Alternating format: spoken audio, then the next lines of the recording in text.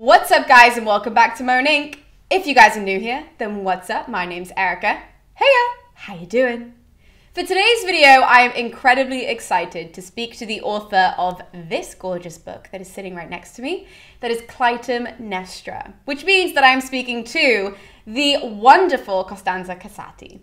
Now, Costanza has written this gorgeous retelling of Clytemnestra, which is really, honestly, such an original take of the Greek mythology that you can find in Aeschylus, that you can find of her character in Euripides. Even in Homer, Clytemnestra is referenced as being the queen of Mycenae. She watches over the kingdom when Agamemnon, her husband, goes off to the Trojan War. And this book not only goes into that part of the Greek myth, but also it's really such an origin story of her character. It tells us about her life back in Sparta with her sister Helen, her two brothers, Castor and Pollux, how they grew up together, if they get on. Then, obviously, her marriage to Agamemnon, and then, obviously, when he leaves, her raging affair, there's no other way of saying that, her raging affair with his cousin Aegisthus. So that's all the fun stuff that we get into in this book.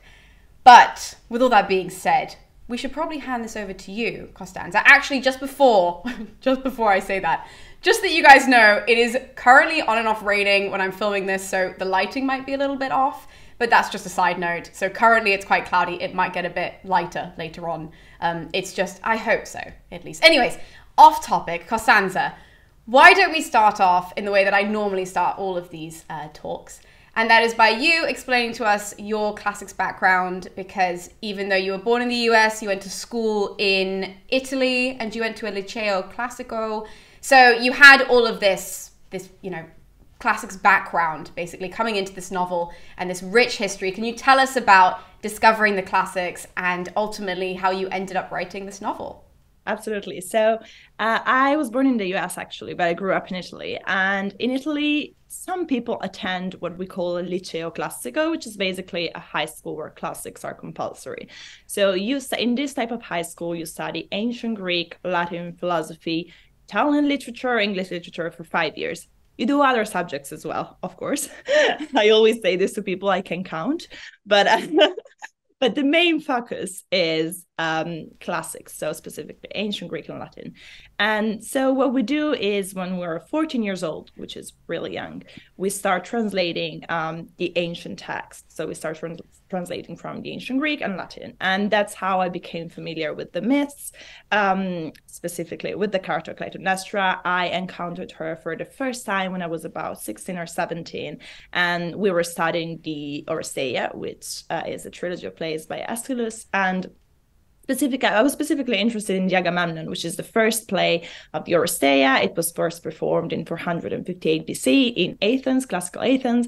And despite the title, Clytemnestra is the main character of the Agamemnon. And I remember studying this play and thinking what an extraordinary character Clytemnestra actually was. And I think my first reaction to that story was just rage. I was really, really angry, not just for all the things that Clytemnestra endured in the myth, but also for how she was perceived by modern audiences.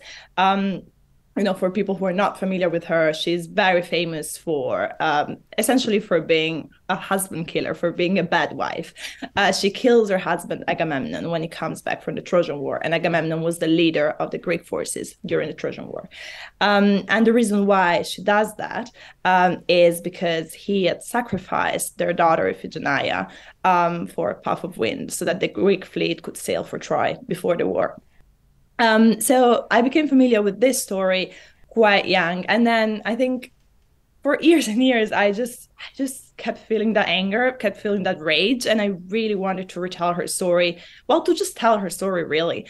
I studied her again at university. But I think you were asking about my classical background. I think when I was studying the classics and I was that young, when you're 14 and 15 and 16 years old, you study them in quite a passive way because you're just too young to understand, too young to ask questions in a way. And so I just remember for me, it was really about the language. I learned how to translate the text, and it really helped me with my kind of cultural research later on, in that I already knew how these people thought about, love and death and vengeance. So I had this kind of concepts in my mind already in a way. But when I was younger, I didn't really think about I didn't ask myself questions in terms of how the characters felt. And I think it was quite interesting because Clytemnestra was the only character that well, there are so many amazing characters from the Greek myth, and I love them all now. And I went back to the ancient sources in the past few years. But when I was younger, she was, for me, the most unforgettable female character from the Greek myth. And that's probably because her story is so dramatic. Some parts of her story are so horrifying that even, like a 15-year-old can't study her story in a passive way. You have an emotional reaction when you learn about her, whether you like her or not. So yeah, that's my classical background story. So you started writing this book about 5 years ago? Am I mistaken? Even more, I think 6 years ago now. Yeah. 6 years ago. Okay, so I really wanted to ask you about this because writing so long ago, this was way before we had this boom of Greek mythology. This was way before we had this boom of Clytemnestra and Electra story coming to the forefront. Except, Natalie even Haynes, like, yeah, I was gonna say, like, yeah, we had some Natalie Haynes, but we didn't really still have in the way that you've really like class one to Clytemnestra, and we still don't. Yours is so different, except you didn't know what was already coming. So for you coming into this must have been really jarring, but also really lucky that you're like, well, mine is so different to everybody else just by chance. I love the way you framed that question, because so many people, like so many readers, keep telling me that my Clytemnestra version is so different from all the others, but also kind of the most similar to the Clytemnestra they already had in mind. But yeah, so when I was writing this, I was familiar with the Song of Achilles. When I started writing this, Circe hadn't come out yet. And I had read Children of Jocasta by Natalie Haynes because I used to go to her events while doing my master's. And yeah, it's quite funny. Even when I was submitting the novel to agents, I remember so many agents were telling me, I love your take on the story. It's perfect for this trend. This trend is about to explode, but you're doing in such a different way that we don't know whether it's going to be successful or not. Obviously, then my actual agent, she was like, oh, I love this story specifically because it is different. And it works because it's more... You could read it as historical fiction more than a mythical retelling. You could read it as an origin story for the Agamemnon. You could read it as so many different things. But yeah, so when I was writing it, I was not thinking about writing a story that was different from other stories. It was just about, writing Clytemnestra. It started with writing Clytemnestra's story first and foremost. And then there were other things that I wanted to explore. First, as I said before, rage, this kind of idea of vengeance. I was also really interested in female power and ambition. It's one of the big themes of the novel. I think most of the time when authors tell or retell Clytemnestra's story, they focus on the vengeance aspect, which makes perfect sense because her story is a vengeance story. But I was really interested in the fact that she was a ruler. One of the first things that we learn about her when we read the Agamemnon, which was one of my many sources, but my main source of inspiration, is the fact that she has been ruling the city of Mycenae for 10 years. And, in the Greek myth, there are so many extraordinary heroines, but not so many rulers. Usually the women are, sisters of rulers or wives of rulers. And, when I think about other queens, I think about the Amazonian queens or Hypsipyle, the queen of Lemnos. Characters I love and adore. And Clytemnestra is one of the few actual rulers, and she's quite good at it. I mean, in the Oresteia, well, in the Agamemnon, she's not loved, but she is definitely respected. And I always quote this line from the Agamemnon. At some point, the elders, who are kind of the counselors of the queen or queen in this case, and the chorus of the play, they tell Clytemnestra that they respect her power, and they use the ancient Greek word kratos, which means political power, and it's never associated with a woman. Well, usually not associated with a woman. So I was really interested in the fact that she was a ruler, which probably is why I had a kind of different take on the story. And I was also interested in writing a family saga and also a story about sisterhood. So I was interested in bringing together all the different myths and weaving them in a way that felt kind of fresh. So Castor and Polydeuces, Clytemnestra's brothers, play a big part in the book. Timandra, Clytemnestra's younger sister, who is just like a passing mention in the ancient sources, also plays a big part. So I think it was not, well, if I were writing this book now, I would have to ask myself, how do I make this different? But because the books weren't out yet, I just wrote a story that felt kind of the most honest to me, and that's how it worked out. But it worked out well, so I'm not complaining. I agree. And something that I loved though about your book is that you did use such like fleeting references from other sources that I saw where I was like, ooh, I didn't know that, you know, we were going to start including this part of the story or this character, or even like the odd hints to like the Iliad. Obviously, I'm going to point out the Iliad because that's my favorite book. But like you had lots of really odd lines to the Iliad, like one in you know that part. I'm trying not to ruin it, but I guess this doesn't ruin it. No, it's when fine. you're sending, when like Helen and Clytemnestra are sending letters to each other, and there are like odd references to little parts of the Iliad where I was like, hello. Yeah. I mean, so as I said before, the main kind of sources were, well, you have the Oresteia, then you have the Iliad, the Odyssey. The Odyssey is quite interesting to me because Clytemnestra is a passing mention. She appears in book 11 and book 24. And she is not an actual character. She's just mentioned by Agamemnon, and he keeps insulting her. There are so many quotes that are actually quite funny. In book 11, Odysseus travels to the underworld, meets Agamemnon, and Agamemnon has just been killed by Clytemnestra, and they start talking about their wives. And after praising Penelope, Agamemnon starts insulting Clytemnestra, and he says that she brands with a foul name, the brood of womankind. And he says, there's nothing more deadly, bestial than a woman set on works like these. What a monstrous thing she plotted, slaughtered her own lawful husband. Which is hysterical. He calls himself lawful, but yeah, apart from that, he, like in the very first time she's mentioned, Clytemnestra is mentioned in the literary tradition, in the Western literary tradition, she's called bestial, monstrous, deadly. And later on again, he says that she brands, she bathes the whole brood of womankind in shame. So she's just a passing mention, but I think, you know, studying those sources is incredibly important to give you an idea of how this woman was perceived.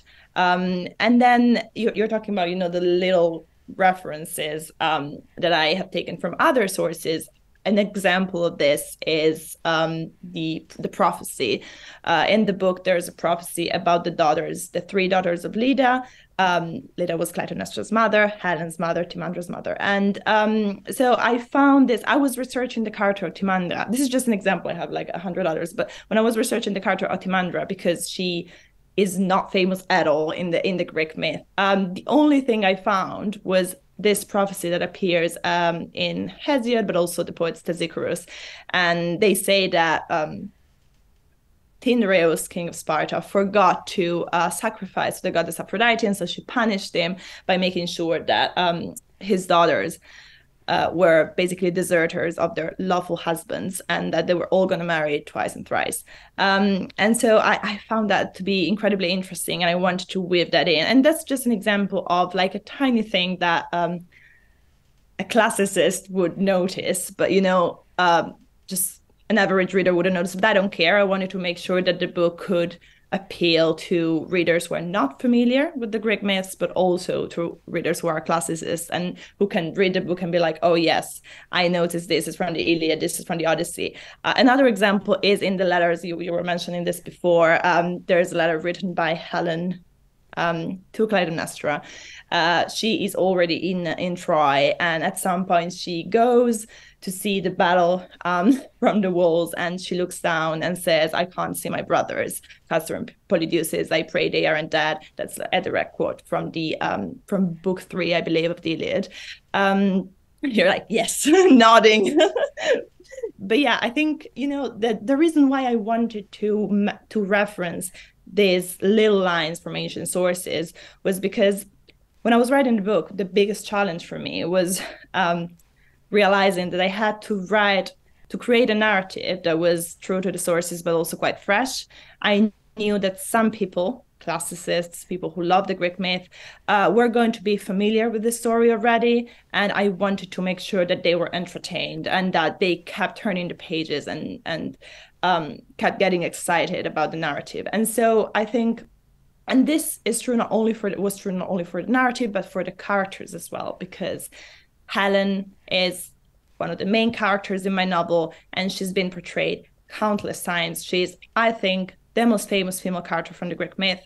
In my novel, then you have Odysseus, you have Agamemnon, Clytemnestra is also famous in her own right. For classicists, she is incredibly famous. You know, even people who are not that familiar with the Greek myth, they will have heard of Clytemnestra in some way or another.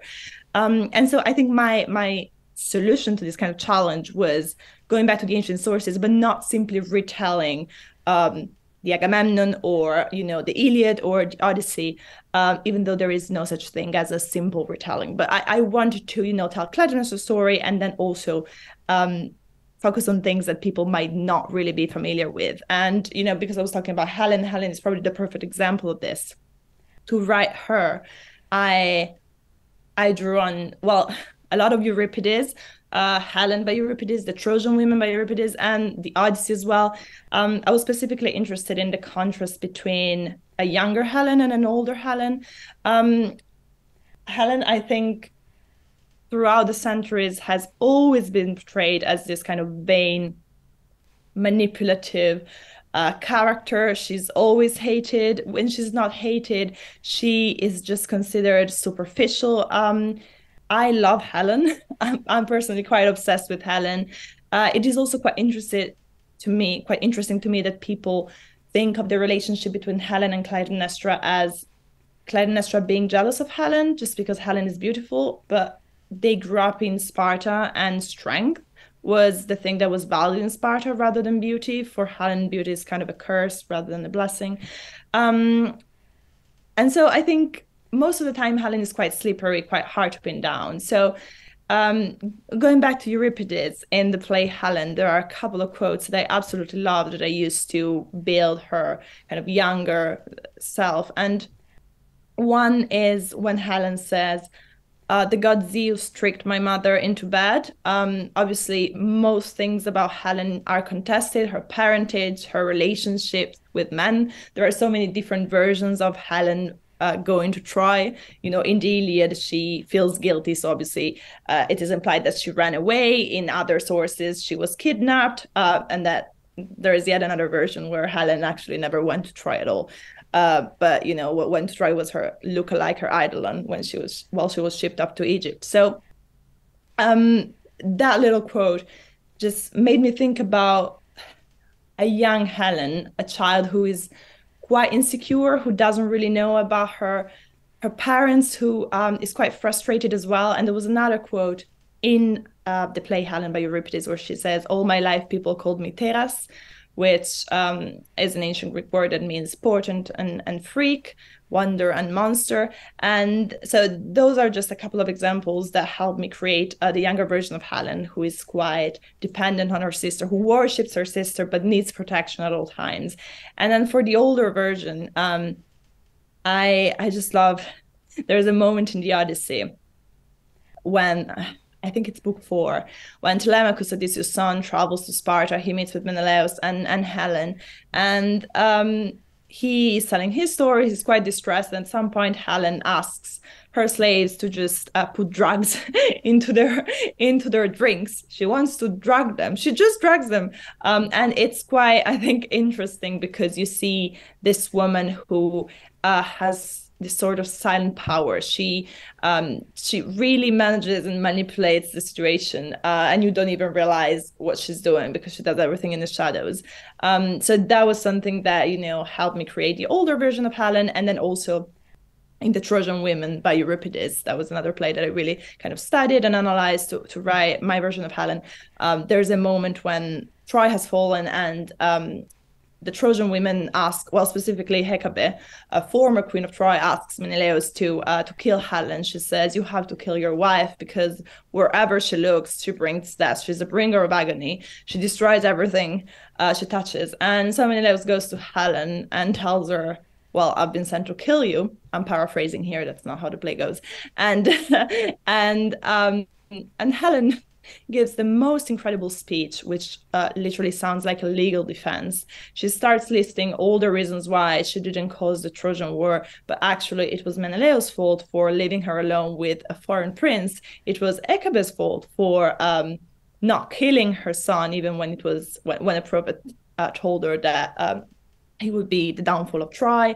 It was the goddess's fault for the judgment of Paris, you know, and she lists all these things. And by the end of her speech, Menelaus just looks at her and goes like, I will deal with you later. He really doesn't know what to say because she just literally just outclassed him, and it is just a very funny moment. And I think if you take that play and just compare that version of Helen to the Clytemnestra of the play Agamemnon, you really see how those two women are sisters.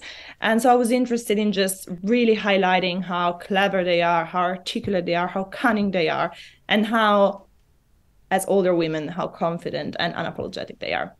Absolutely. It really gave the vibe of like influenced and infused with ancient Greek mythology, because you hit all the beats, but all the scenes around that, like you had, you know, scenes between Helen and her brothers, and scenes between like Clytemnestra and her first husband, and, you know, all of these scenes that we don't get but we see reference to in the myths. So you hit all the beats, but then everything in between those beats were, here's a scene where she's going to talk to her father, and I'm like, oh, what happens here? Like, I'm curious to see how Leda reacts to this too, you know? So it was like, as you were saying, like, I got to enjoy it as well as everybody else who doesn't know that myth, because they still get the most important part from the myth, from the book. Yeah, no, totally. That is something that I was really interested in doing. And, you know, as you say, you just mentioned Clytemnestra's first husband, for example. That is something else that is usually that people don't really know about Clytemnestra, but it is taken from Iphigenia in Aulis, just a small line where Clytemnestra talks to Agamemnon. And, well, we're not going to spoil the story here, but she kind of explains in just one line how she came to marry Agamemnon when actually she had a husband before already. And I think this whole idea of adding scenes that are not there in the ancient sources, that are not there in the original mythology, comes from me just being interested in doing, you know, I was talking about this cultural research before, this idea of reading the ancient sources so that you, while asking yourself questions such as, what does this scene, what does this interaction tell us about, you know, Helen, or Helen's reaction to Helen's feelings about her mother and her father. And I have this idea of, you know, doing a huge amount of research, and this is something that I do whenever I write an historical novel. I'm doing this for my new novel as well. I just do so much research because I love doing it. But then there comes a point for every writer where when you feel the need to just put all your research onto the page, and that's when you know that the novel is not working, because if you put all the research that you do into your scene, the readers will be bored, and the readers, well, maybe not every reader, probably I wouldn't be bored because I love classics and I'm such a nerd. So I would be like, oh yes, I love this reference. But sometimes I think a good like historical novel or myth retelling needs to have just what is on the page is just the 10% of your research, whereas the 90% is just not there. And I think all those other scenes, they started out as me just trying to figure out how these characters would talk to each other. So there are a lot of scenes between Clytemnestra and Odysseus, for instance. And for me, that was just a character study, like an exploration of these two characters. Specifically, I was interested in how both of them are quite cunning. Clytemnestra in the Agamemnon in the play, she is incredibly cunning, incredibly clever. Whenever there's a confrontation between her and her husband or the elders, she always outsmarts them, always outclasses them. At some point, this is a scene that I particularly love in the play Agamemnon. At some point, she paints this image of herself as a lonely, wretched woman who wanted to commit suicide so many times while her husband was away. We know this isn't true. This is just her coming up with an explanation for why her son isn't in the palace. Her name, Clytemnestra, according to some people, means famous for her cunning. It comes from the ancient Greek klutos, which means famous for, and medomai, which means to plot, to plan, to be cunning. And Odysseus is obviously famous for his cunning. And so I was really interested in just, you know, having the two characters in a room outclassing each other and outsmarting each other. They started out as character studies, and then I just ended up including all of those scenes because I thought, yes, this is something that people haven't seen because it's not in the original mythology, but it makes sense because it still kind of follows, it respects how these characters are portrayed in the ancient sources. I loved the scenes with Odysseus, and even more so because Diomedes makes an appearance in your book. So let's talk about passing appearance. He still makes an appearance, and I'm taking it because no one ever includes him. And so when I saw him on the page, I was like, hello, I know you. You're my favorite character, and you're here. So why did you decide that Diomedes was also going to speak? Because a lot of people reference him, and then they're like, he was also there in the background with Odysseus. And you're like, no, he can have some lines. Yeah, I was just kind of interested in having Odysseus next to Diomedes because the problem with Odysseus, and I love Odysseus, he's incredibly charming, but he's also quite cruel. And I think, he's the perfect Machiavellian character. He thinks that the ends justify the means. And he's another example of a very, very famous character who was quite challenging to write because people had their own versions of Odysseus in their minds already. So it was quite interesting to me to write Odysseus next to someone like Diomedes, because Diomedes is the typical Greek hero. He's very strong. He's quite, well, he's not arrogant, but he kind of embodies the idea of like the perfect Greek hero. The one who's known for his strength, who, well, doesn't talk too much. He reminds me of Menelaus in some way, in the sense that he's quite silenced, but has this very strong presence. Whereas Odysseus is not a typical ancient Greek hero, but still we love him for it, right? Modern audiences love Odysseus because he's sneaky, because he's cunning, because he's manipulative. He's not heroic at all, not in our sense of the word. But so I was interested in having the two of them, one next to the other, and to have the women kind of fall for Odysseus in a way, fall for his language, fall for his tricks, but then to, well, I don't know how to say this without spoiling the novel, but to kind of realize that actually he's just as strong, he's just as cruel. And, talking about the man in general in the novel, I think that's something that readers usually say they like about the novel. I really didn't want to write men in a one-dimensional way. So you have the more like obvious choices. I included Aegisthus in the novel and Tantalus, and I wrote them as characters who are not Greek heroes at all. They are different, and that is why Clytemnestra loves them. Aegisthus has really suffered, like his reputation has really suffered.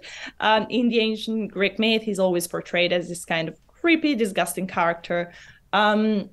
I was interested in him because I always thought, well, Clytemnestra, she doesn't necessarily fall for him, but she has a relationship with him. So why would he be creepy and disgusting? It doesn't make sense that they just, bond because she wants revenge on her husband. There needs to be something more there. Because at the end of the Agamemnon, literally the last line of the play is the two of them ruling together. She tells him, you and I, we rule this house now. So she must have been interested in him. She must have cared for him in some way. So yes, writing him was a way for me to have a man who is quite complex, morally speaking, and quite layered and not just a brute. Tantalus, Clytemnestra's first husband, is another easier example in the sense that he is, he is not Greek, and as such, the Greeks kind of hated him in a way, but for Clytemnestra, he embodies a different word, a different way of thinking, a different mindset. He's someone who doesn't value strength above all else, who doesn't value cruelty above all else. And then there are the other characters. You have someone like Agamemnon. Obviously, Agamemnon is really hard to write because there's no way around it. He's just a very bad guy. He's incredibly cruel. And I hate Agamemnon just like everyone else. But I think I was also interested in exploring why he's so powerful, because he is the leader of the Greek forces during the Trojan War. He is the most powerful Greek man.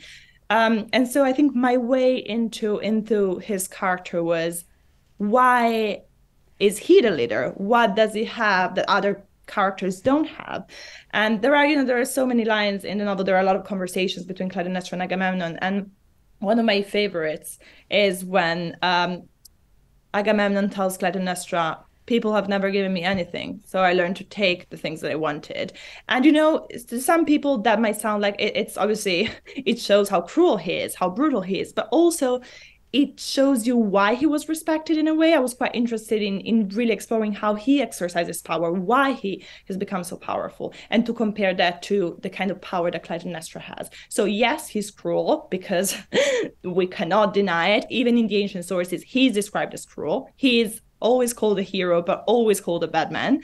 But I also wanted to make sure that he wasn't just one-dimensional. You know, same thing for all the other male characters. I think the only guy who doesn't really come out well is Theseus, because he makes just an appearance and he does something horrifying. But you know, you can't really root for Theseus. So yeah, I think in general, with both the female characters and the male characters, I was interested in morally kind of complex characters who weren't just good or bad guys, because that is also how they were portrayed in the ancient sources. I think sometimes people just assume that we're telling the stories because the women were just so one-dimensional. But if you look at a character like Helen in the ancient sources, she wasn't one-dimensional at all. Same thing for Penelope or Clytemnestra. I think the problem was that throughout the centuries, they became one-dimensional because they became cliches and kind of embodiments of the bad wife, the bad lover, the bad mother, and so on and so forth. I couldn't agree with that more, that when you go to the source material, these women are so fascinating. And like a lot of the stuff doesn't survive, where maybe we get the end of a woman's story, but in the same way, you know, we don't have a lot of things for men as well. We don't know, if we just take Diomedes because we've been talking about him, we don't know how that story ends. We just know he made it home alive, and then his name appears in the Aeneid, which is then Roman. So that's about it though.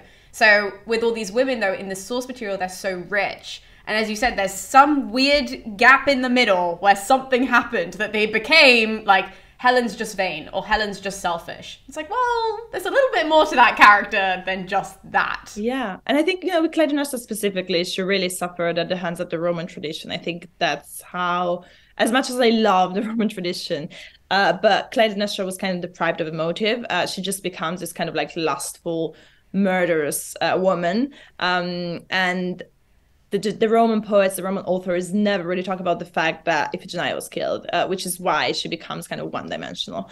But obviously we obviously have to consider the sources within the context in which they're written, and that's what made sense to them when they were writing about Clytemnestra. That's the kind of thing they wanted. So, but yeah, no, you're absolutely right. Yeah. Well, sticking with Iphigenia, so I've spoken about the death of Iphigenia with two other authors who have tackled this. But both of them were mothers. So one of them is Hannah Lynn, who wrote A Spartan Sorrow, and one of them was obviously Jennifer Saint, who did Electra.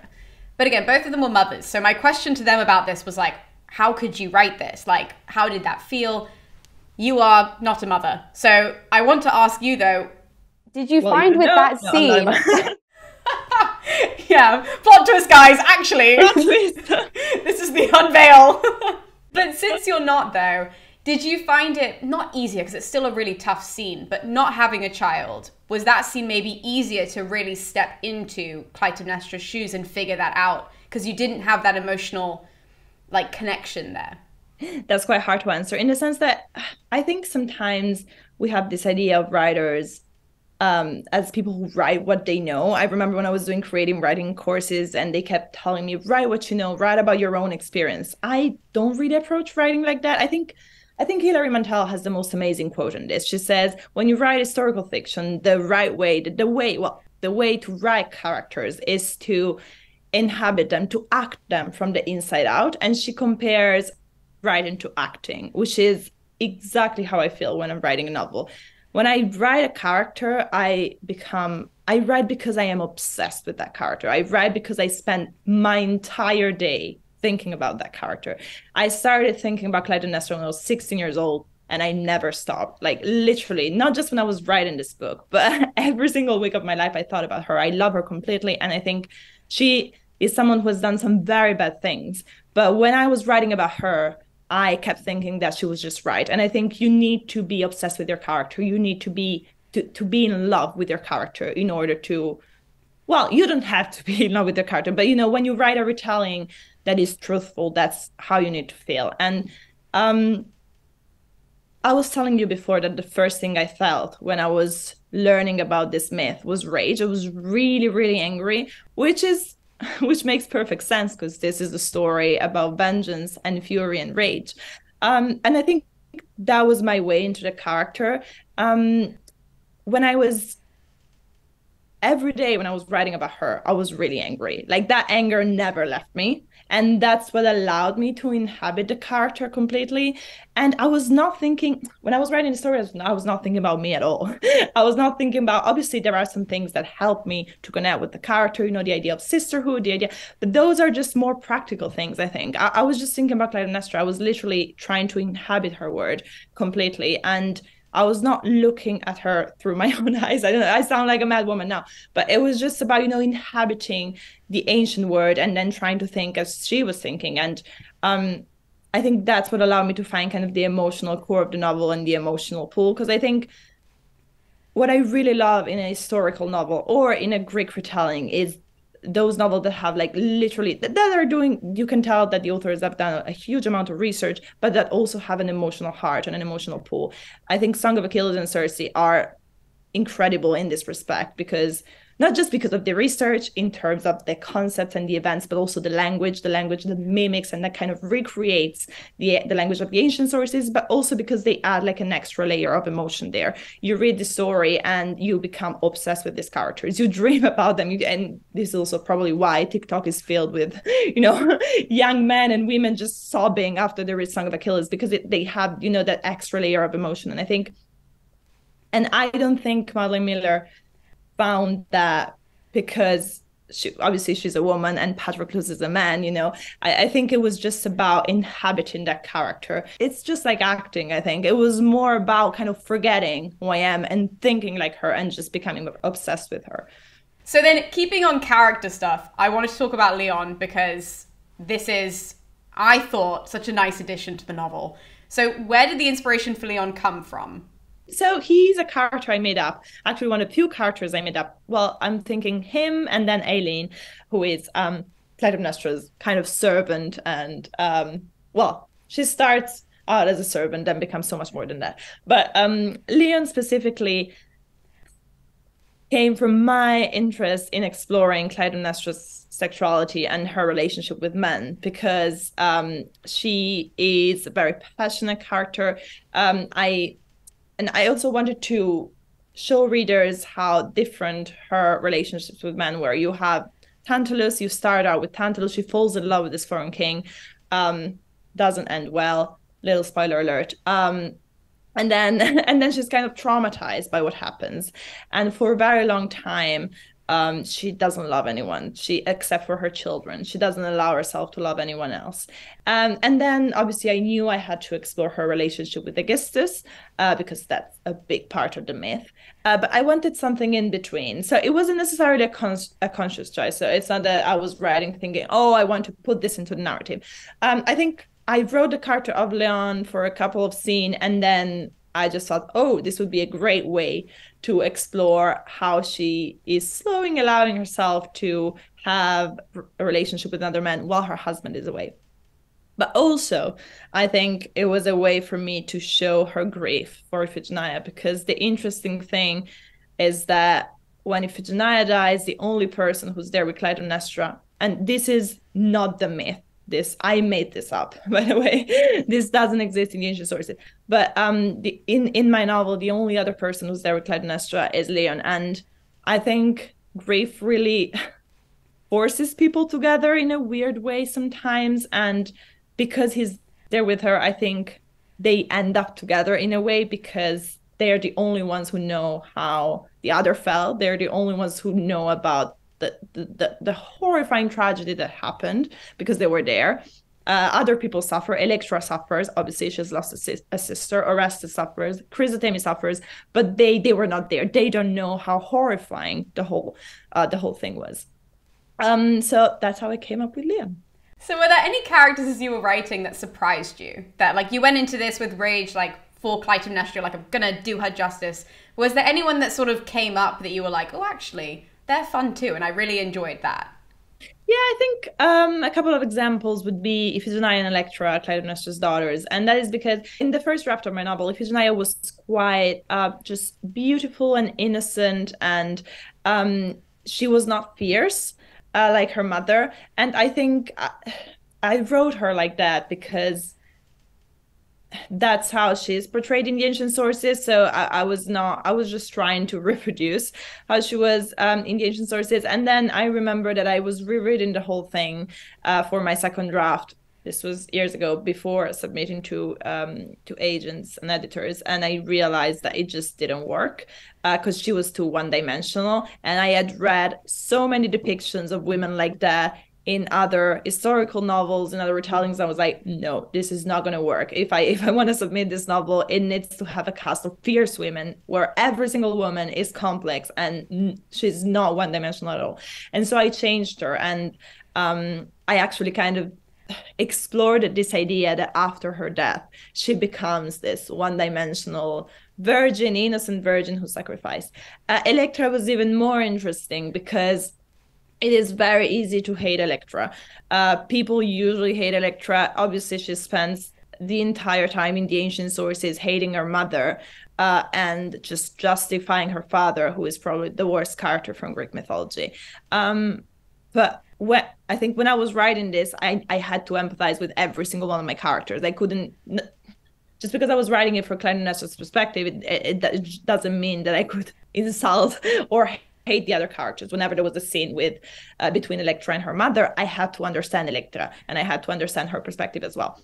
So for me, the key to not justifying, but understanding and empathizing with Electra was to move away from the idea that she just keeps loving her father.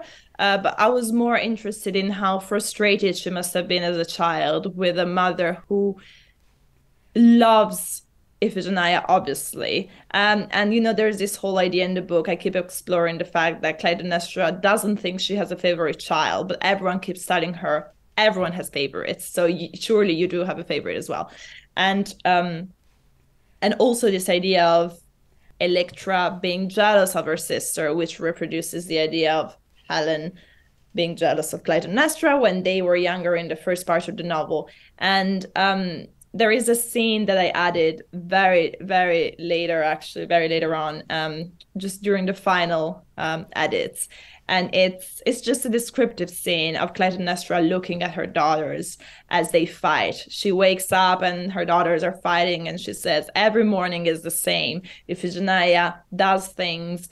She's incredibly ambitious, very competitive. People love her. She's like a light wherever she goes, and Electra follows her. And on the one side, she's jealous of her because she sees her sister being admired, being loved, being respected. But on the other side, she just realizes that without Iphigenia, her world would be gray and musty and dark. And so she loves her sister, but also hates her for it. And then when Iphigenia dies, Electra realizes that, well, she doesn't realize, because that's not a realization. She assumes that her mother would have wanted her dead rather than Iphigenia. And there's even a line when she says, sometimes I think you would have loved to have me dead rather than my sister. And, you know, it's obviously Clytemnestra doesn't think that. She loves her daughter. But when a person starts having a thought like that, it's just like a rotten thought like that. It just doesn't, it never makes you rest. And I think that was my way into Electra, this idea that she's just constantly haunted by thoughts that don't let her rest.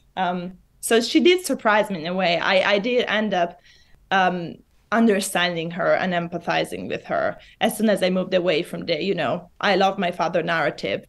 So winding down this interview now, we're going to kind of come back to the beginning of this chat because I just remembered that I had a question there. And as you were talking earlier, I was thinking about this. So we're going to tie this back to the start. Do a nice loop, guys. We'll bring it all the way back, full circle.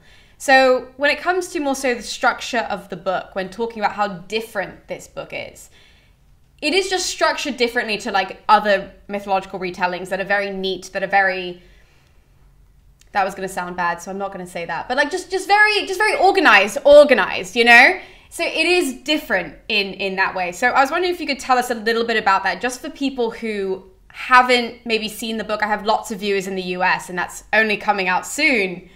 In the US, so that's very exciting. So can you give us a little glimpse into the structure of how different that is? Yeah, the structure kept changing, actually. It started out with, so the book originally had 3 parts, but then in my kind of main structural edit, I changed it into 5 different parts. And originally I had 2 quotes that introduced the whole book, which is something that authors often do. They put their favorite quotes at the very beginning, and then my editor was like, nope. So I thought about, rather than having quotes from the ancient sources, because those, as we said before, I wove those quotes into the narrative itself, I thought about writing a couple of poems that would, in a way, be inspired by the ancient sources. And so you have 5 different parts, and in the first part, you have a poem that is about, it talks about female power and how powerful women are perceived versus how powerful men are perceived, which is something that, as I said before, is quite a big theme in the novel.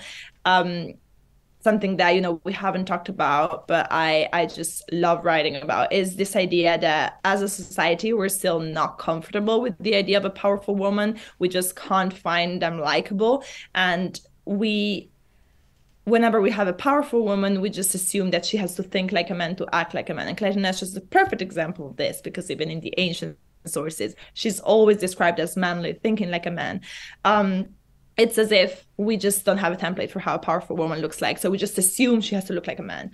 And so I think that initial poem was inspired by this whole idea of female power. And then there's another poem at the beginning of part 3, which I wrote, and which was inspired by the prophecy I was talking about before. So the prophecy that we have in Hesiod and Sisychorus, that talks about the 3 women, the 3 daughters of Leda. And then there are 2 little quotes that I translated from the Agamemnon by Aeschylus. One is just an exploration of the idea of fate, and how, and this is just an idea that keeps coming up in Greek mythology, in the ancient sources, how no man can be too happy, no man can be too lucky. And then there's another one, which is probably my favorite quote from the Agamemnon. It's something that Cassandra tells the elders right before she dies.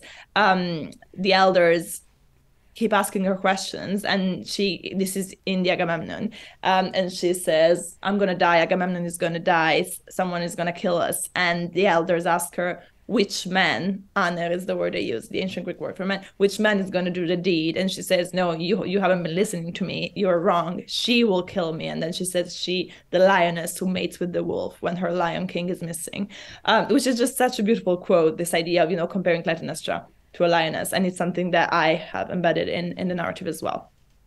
So yeah, that's the general structure.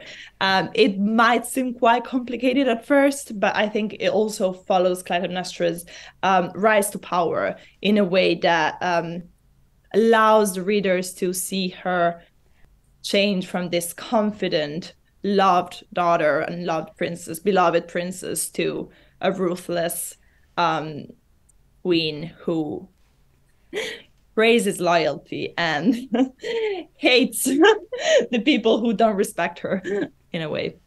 Okay, I hate to do this because I really want to reply to what you just said. However, we are running out of time. I'm really conscious of that. I'm really aware of that. So why don't we just sort of roll into the final question, the way that I normally end these conversations, which is asking you to give our viewers a little piece of advice. Now, for you, obviously, you wrote a Greek mythology retelling. You're currently working on your 2nd novel.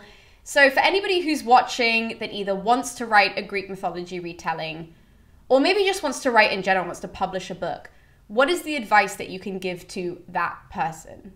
That's a big question. I have many answers to that. I think specifically in terms of Greek mythology retellings, I love the idea of telling people, I always say this to people, we are just paying homage to a tradition that already existed in the ancient world. Greek mythology, each story has so many different versions in the ancient sources already. The example of Helen that I mentioned before is the perfect example. So the idea of retelling stories is part of the ancient Greek tradition, and this is because the stories were transmitted by oral tradition, and so each time the story was told, it changed slightly. So when you retell these myths, you shouldn't be too afraid to change tiny things. I am someone who I love accuracy, I love historical accuracy, but so many people change things, and it is quite interesting to see their perspectives.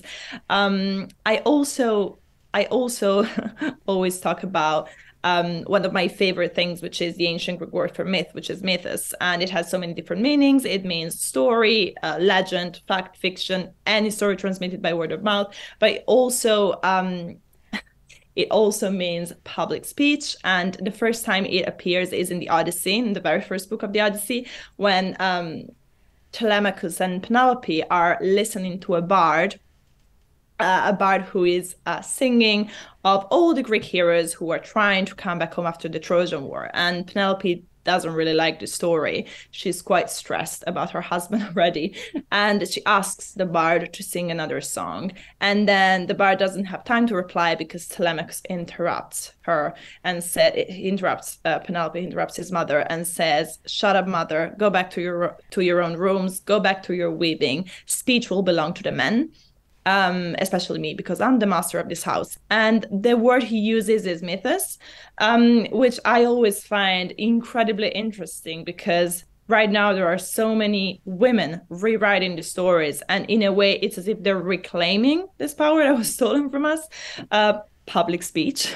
But I think, so this is specifically for myth retellings. Don't be afraid to change the story slightly, because people have been doing it for hundreds of years. But also do your research. Research is the most important thing. In terms of writing in general and just, getting an agent, what I always say is that if you work really, really hard, and if you tell a story that is something that you feel like you need to tell, then you just need to approach this as a job, as a proper job. I remember when I was submitting to agents, no one had taught me. I had done so many creative writing courses, but no one had taught me how to find an agent, how to write a cover letter, how to write a proper pitch. I still remember writing my first pitch for Clytemnestra, like a one-line pitch, and just study, like learn how to write a pitch, how to write a synopsis. But I believe that if you work really, really hard, and if you approach it in the right way, doing lots of research, whether it's for the book or for the submission, then, and you really believe in it, then you will find a way to do it. But yeah, I think my main advice is always do a lot of research, write about something that you really feel passionate about. Don't write something just because it's a trend. I think sometimes people think, oh, this is trending, now I want to write about this. I think most of the authors who are being published now, not just me, were thinking about these characters and writing about these characters from, before, have been thinking about these characters for a very long time, which is why these stories are so much loved even now. But yeah, find a story that you think you're the right person to tell, and empathize with your character and become obsessed with your character, as I was saying before. And I think if you really love your character and your story, readers will love her or him too. Okay, Costanza, that was a gorgeous place to leave this video. So thank you so much for joining me today to discuss your gorgeous book. Thank you guys, as I say in every single video, thank you guys for watching, of course. And if this chat has convinced you to buy the book, which it should, that's obviously the point of all of these chats, you guys can find all of the links in the description below to purchase Clytemnestra on various platforms, as well as finding its Goodreads and, as per normal, all of Costanza's social media profiles. So you guys can find all of those in the description below. But thank you guys so much for tuning in, and we'll be seeing you next time with more videos here on Moan Inc. So I'll see you guys then.